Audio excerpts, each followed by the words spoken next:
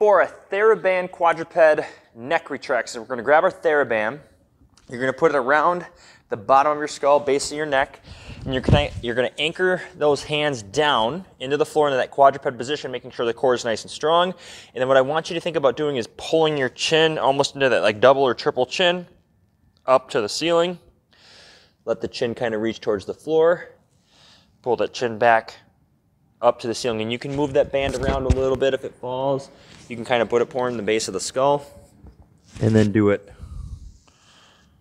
that way. Just kind of find that spot that feels like it's strengthening the neck without anything else kind of overactivating or coming in that for the reps that we prescribe. That's a Theraband quadruped neck retraction.